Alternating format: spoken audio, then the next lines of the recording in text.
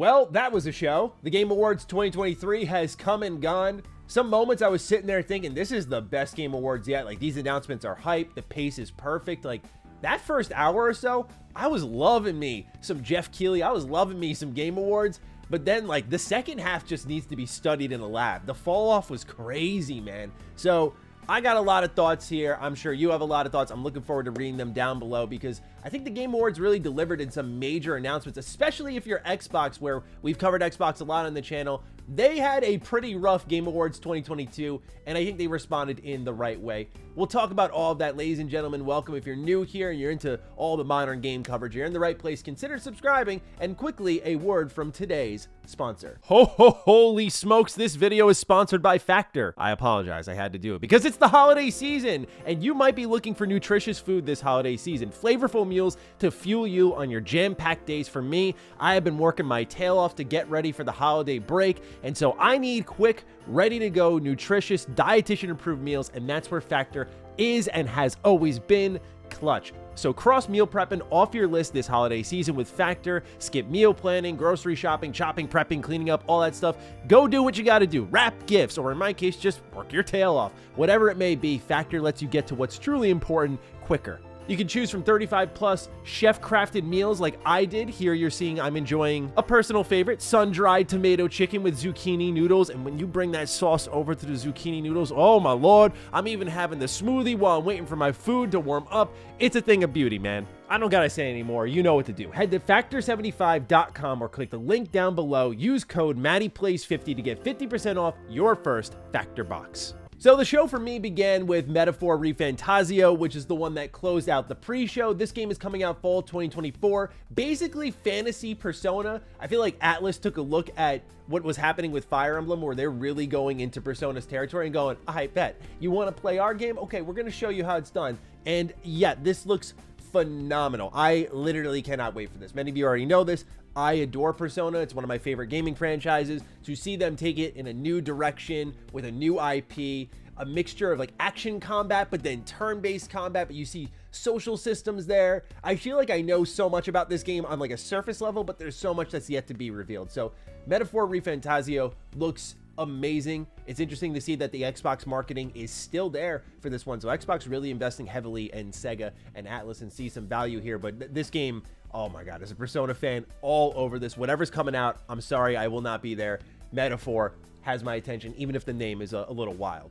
After this, we get a look at Exodus, which is written by Drew Karpyshyn. Drew Karpyshyn is the writer of many games that you may be aware of, especially if you know my taste in games.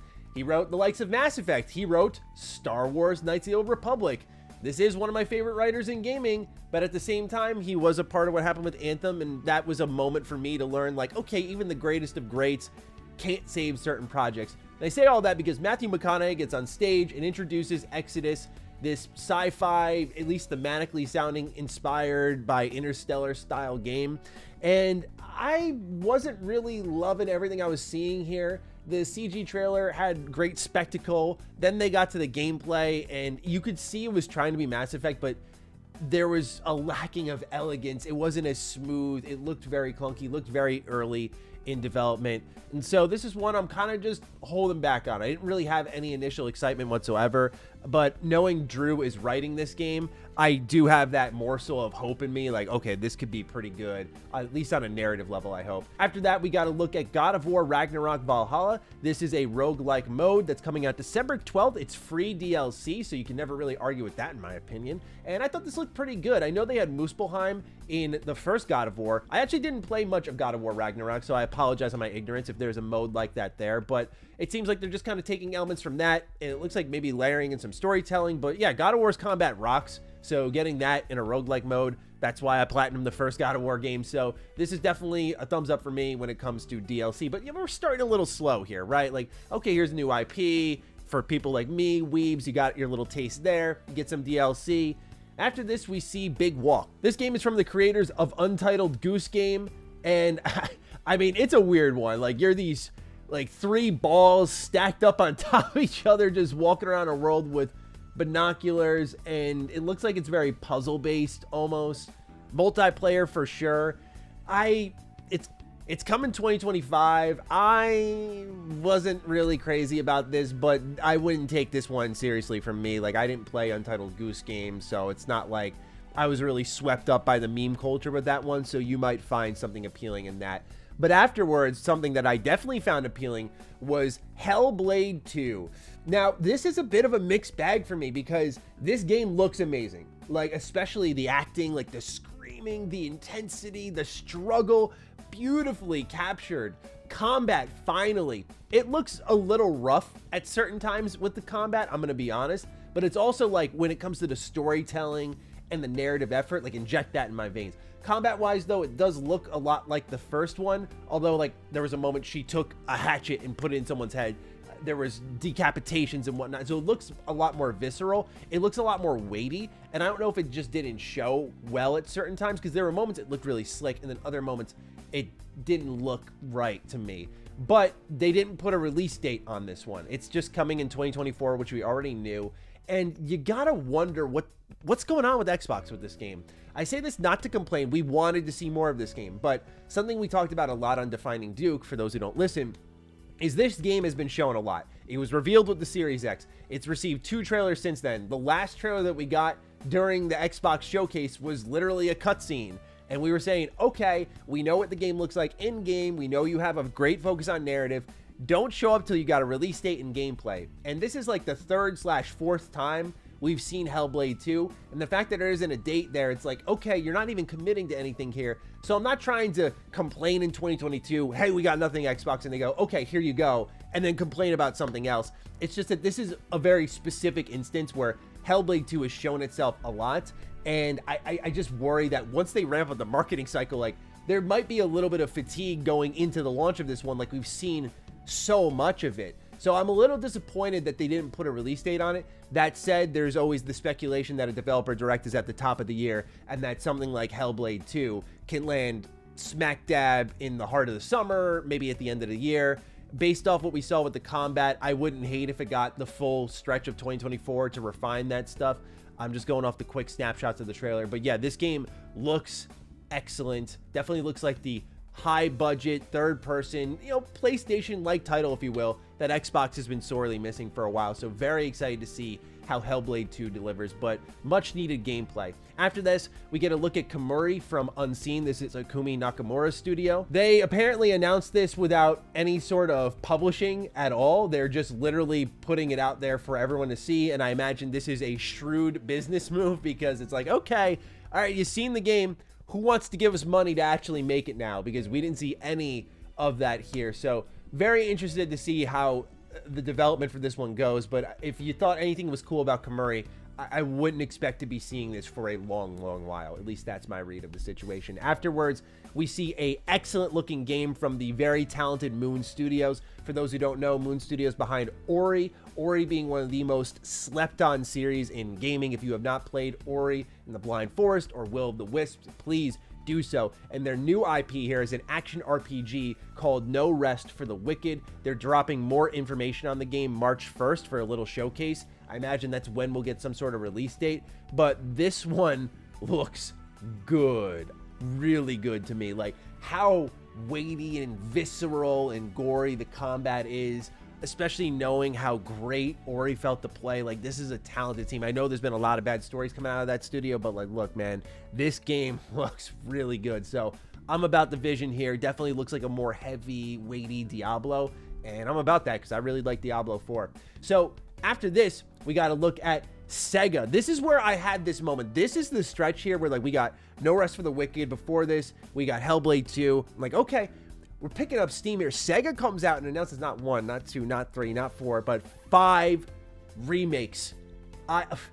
What is happening over there? Like, they could have announced 1 and that would have been a big deal, but they announced Jet Set Radio remake, Crazy Taxi remake, Golden Axe remake, Streets of Rage remake, even Shinobi is getting a remake. This is some massive love being given back to the Sega fan base. Still no Virtua Fighter, which is kind of like head scratcher to me. Like why is this fighting game getting kind of pushed to the side here? It's a mini game in the new Yakuza titles, but I digress. This is, I mean, one of my games of the year. I'll spoil a little bit. One of my games of the year is Bomb Rush Cyberpunk.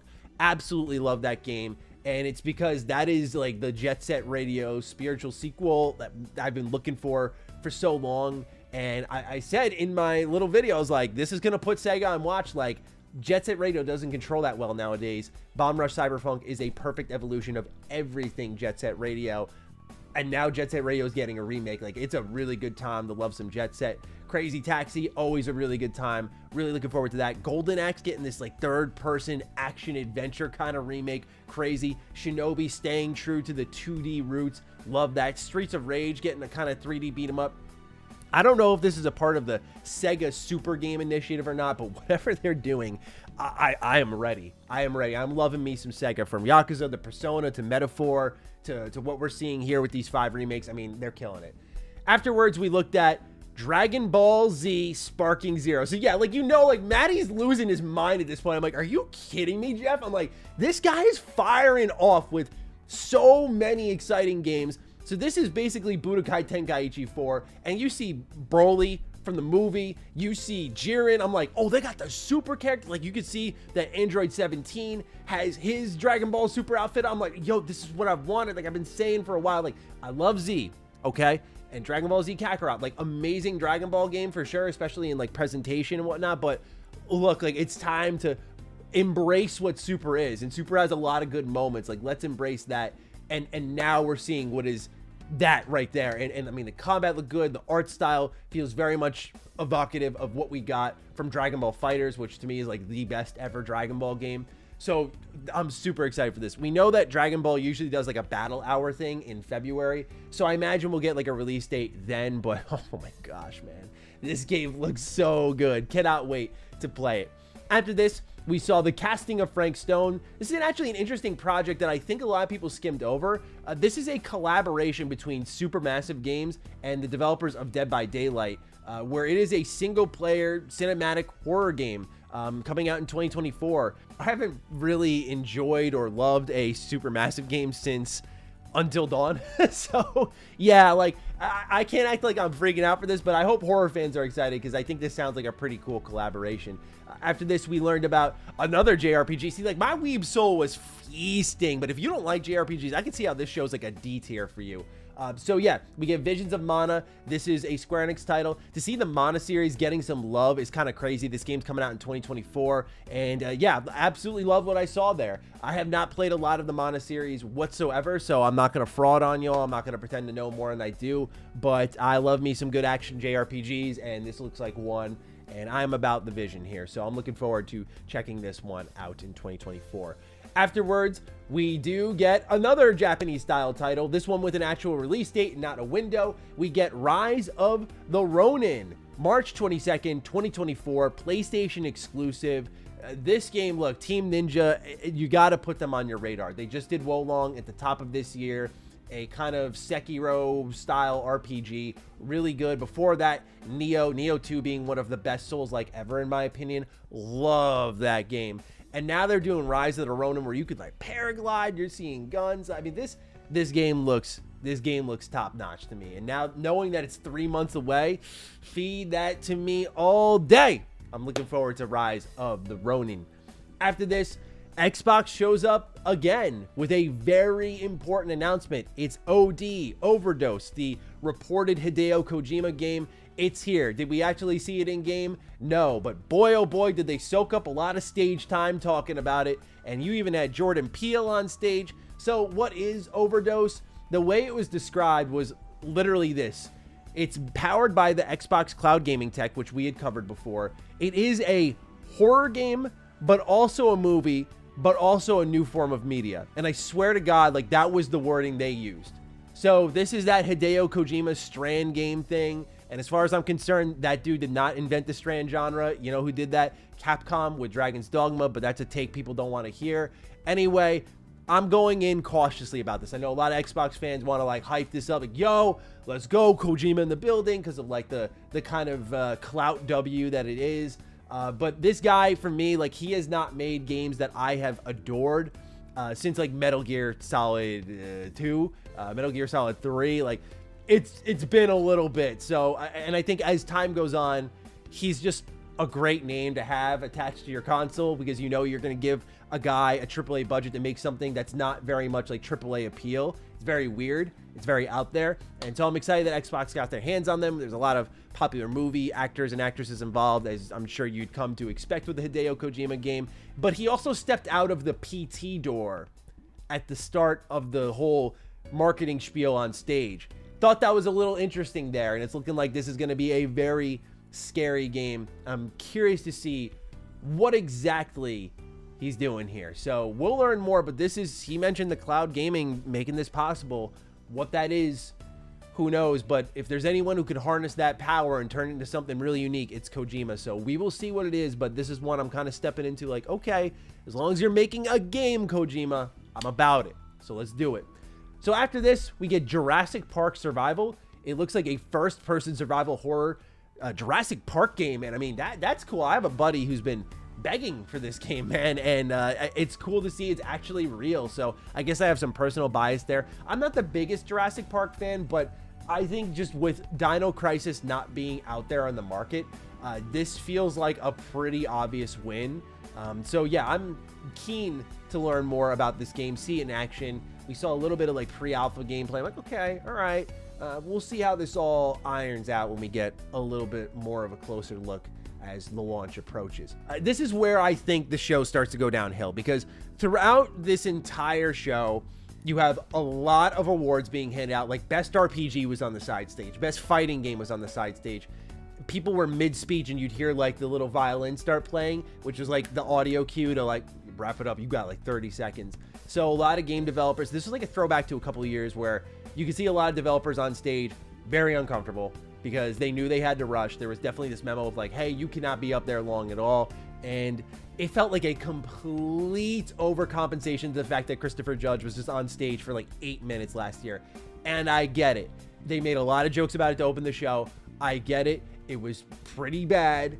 But also there was like this understanding of like, there's a in between. Like, we don't have to go from this extreme of let Christopher Judge be on stage for 8 minutes and just soak it all in, to all the way on the other side of the spectrum where now we have like Sven Vink winning Game of the Year and hustling off the stage. I just, man, not a fan of how they handled the awards this year, but it just made it more clear what I said beforehand when I was talking about the Game Awards situation, the voting committee, all this stuff. This is a marketing show. Take it for what it is, and I think you'll be a little less angry about that stuff. But if you're going to be an award show, you might want to make the awards feel more important. I mean, so many were just forked out on the side. Anyway, continuing on. So this is, like I said, where I think it starts to fall off. We get a look at Black Myth Wukong, a game we've heard about for a while now. This is releasing August 20th, 2024. Looks really good. Each trailer continues to look better. After this, we get Suicide Squad. I'm going to keep it real. You know me. Like, I'm just going to always give you my honest opinion. Gameplay for this game. Not in love with the whole third-person shooting shtick. I think this is really unimaginative from Rocksteady. But I'm not going to sit here and act like I don't think the way they're setting up the story and the presentation, like that Rocksteady touch is suddenly gone. Like, I see something in Suicide Squad that can go one of two ways. This can actually be surprisingly good, or this can be one of those moments where you see all the potential and this game frustrates you because it doesn't fully maximize its potential. I guess based off gameplay alone, just looking at that, it may be the latter, right? It may just be that game that doesn't meet its potential.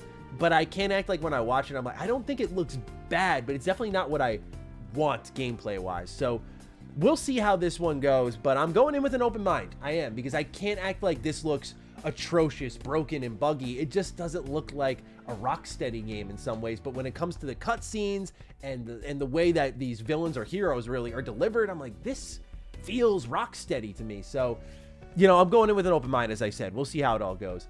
Afterwards, we see Tales of Kinsera. This looks like a 2D Metroidvania style game, which is pretty cool to see that get a main spot on the stage. It's coming out April 23rd, 2024.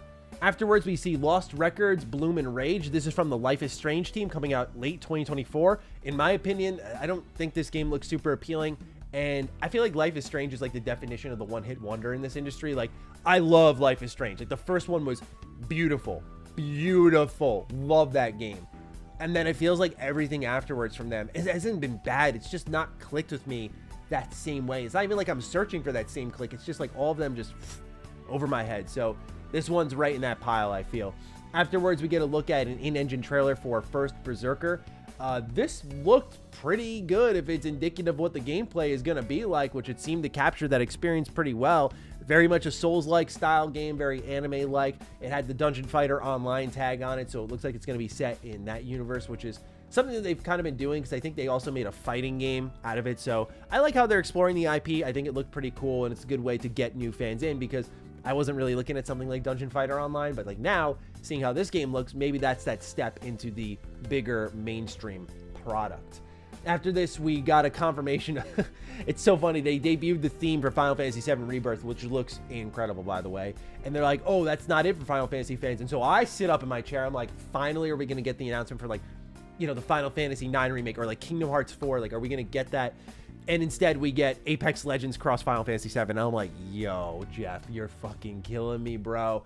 After this, we get a big announcement. This was one I knew about going into the Game Awards, so I apologize if I'm not coming in like screaming about it, but it is Blade from Arcane Leon. It is in development right now. It sounds like it's just starting off.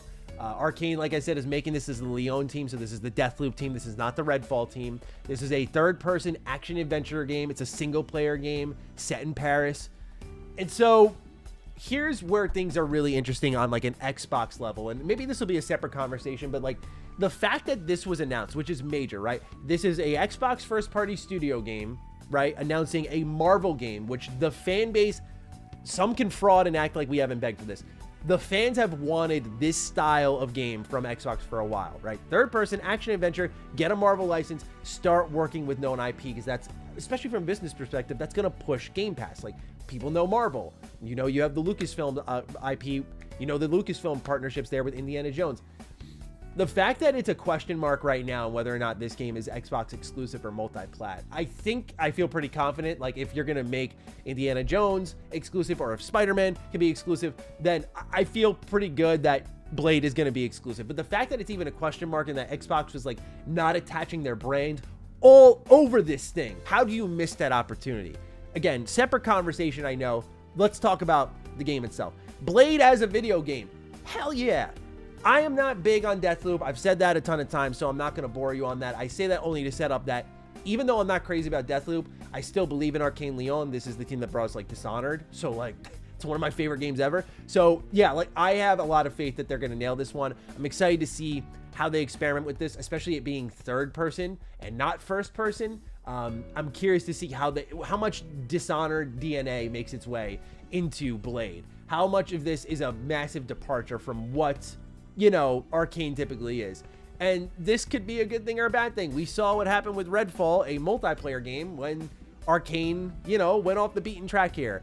So I think that knowing it's a single player game, feel pretty good about that. Leon, you know, I can't act like I didn't like Deathloop much, but I wouldn't call it a bad video game. I just found it very underwhelming for what it should have been. After this, we got The Last Sentinel from Lightspeed Studios.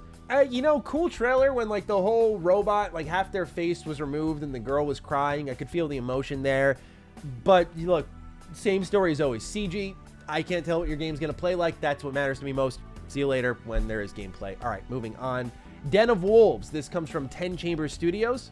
And it's another cinematic reveal trailer, so moving on along. Then we get Exoborn, which is a open world extraction shooter. There's a lot of the developers from The Division on this game, so I think that could be cool because my favorite part of The Division, I put like 70 hours into the first one. I love the Dark Zone. I thought it was a really cool idea. I had a ton of fun with it. So to have a game based around that could actually be kind of good. So we'll see how that one turns out. I'll keep an open mind on it, even if it doesn't sound really incredible. It's like, okay, I'll see how it ends up turning out. Then we get a look at Asgard's Wrath, which is actually coming out on the 15th. Asgard's Wrath 2, man. VR RPG looks really, really good. Gotta be real. It looks really, really good. I don't know where the marketing was for this one, and this release date kind of scary. It looks like for Sanzaru, developers of Sly Cooper, Thieves in Time, by the way. If this one flops, you got your option in the back pocket, right? Go finally make that Sly 5. But in all seriousness, game looks awesome. We got another peek at Fallout trailer, but like it had one, they said like a couple new shots, like it's a whole new revision. I'm like, okay, cool. Like, are we gonna see the NCR? You see one new shot. One new shot. I was like, what? Is that a joke? I'm thinking like maybe we get the Fallout 4 next gen update. Nope. Nope. not that either. Afterwards, we get a confirmation of Warhammer Space Marine 2's release date, which was originally delayed. We didn't know what it was going to be. September 9th, 2024 is the day. That game looks phenomenal. Cannot wait. Baldur's Gate 3 is out on Xbox now at one game of the year, so this is a great time for me to tell you, it's my game of the year. Please go pick it up. It's phenomenal. Okay, moving on along. Light No Fire gets announced. This is the next game from Hello Games. They're working on a multiplayer open planet fantasy game, and it's actually incredible. Immediately, Sean Murray got back to his old ways, like immediately kind of starting to oversell it. Like, I just had to remove him from the equation and look at the game as is. And if the game as is what we're going to get, I'm actually kind of in. I told myself that I wouldn't get all wrapped up in this. I don't mean I'm hype, okay? We know what happened with No Man's Sky and the marketing. But look, this game looks really cool to me. I love the idea of like true open world, right? They have 1,000,001 planets in No Man's Sky, 1,000,001 biomes, but now you're on like one surface going across an entire planet. I see the vision. I see the idea. I think it's really cool. I think it's really bold. This is a 12-person team doing this, and that's why it's awesome to me. It's beyond just the open world stuff. It's like, okay, they're going big for an indie team. And look, I mean, with the procedural content, Starfield taught me that valuable lesson of like, yeah, not crazy about that, but definitely interested in the scale and scope of the game and seeing how they already had like crafting there. It looked like they had combat there. They already had loot there. It's like, okay, I'm open to this one a lot more. Where No Man's Sky was like, wow, we've never seen anything like this. This is like, okay, technology's moved along. We've seen games big and ambitious before, so the feeling's a bit different where it's like, I understand your game now, and you're not going to fool me twice. So we'll see how it all goes. We're going to stay objective with this one. Final Fantasy 16 had DLC announced. Echoes of the Fallen, new chapters are out now for the game. And then there's the Rising Tide, which is coming out spring of 2024. So it looks like Final Fantasy early next year is going to be popping because you have Final Fantasy 14 also coming to Xbox, a new expansion on 14. Then you have the new DLC for 16. The Finals. This is out right now, Season 1. And I am going to dive into this as soon as I can. After this, I'm recording this at almost midnight now. Got to record an episode of Defining Duke, so wish me luck here. I'm going to be up all night, but Finals looks awesome. This is like the old Battlefield style gameplay I miss. Seeing full destructibility in the environment looks awesome. Quite the shadow drop. I actually found this to be one of the more exciting announcements. I knew it was kind of leaked online, so I didn't really lose my mind over it, but knowing it was confirmed, I immediately went to Steam, installed that bad boy, and I will be playing it ASAP. After this, we got the last announcement of the show, Monster Hunter Wilds revealed by Capcom, coming 2025 with more info in summer of 2024.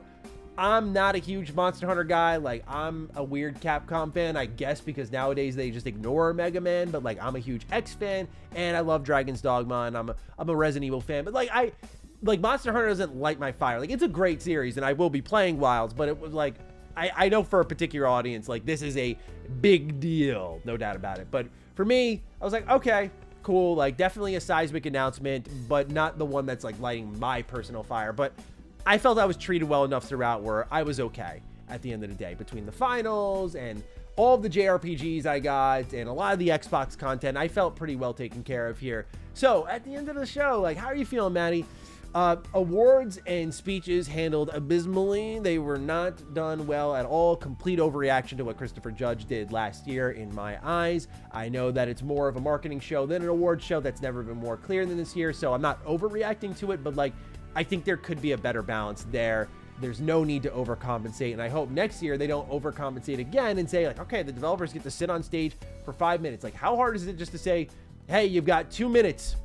That's 2 minutes is enough time to get your speech off without impeding the progress of the show, especially when it's like you're doing 30-second speeches and like 4 minutes of ads. And especially now, it just shows that like you can load up this show with ads, man. Like, the amount of money this show is making got to be insane. I'd kill to see the bank statement, but nonetheless, not my favorite Game Awards in the terms of the pacing, and especially the second half just, I think, was a major fall off, but a lot of great announcements for me personally throughout, where I walked away kind of enjoying it. I was like, okay, like, I feel I have a lot to look forward to, and I feel I have a better idea of what 2024 is going to provide. Would have liked a few more release dates instead of release windows, but again, I felt I got enough there where I'm pretty excited for what's to come throughout the year. So I'm looking forward to seeing your thoughts down below. This video has already gone on extremely long, so I'm going to wrap it up here. Looking forward to hearing your thoughts once more. Take great care of yourselves. I'll see you next time. Stay sexy, stay active. I love you all. Peace.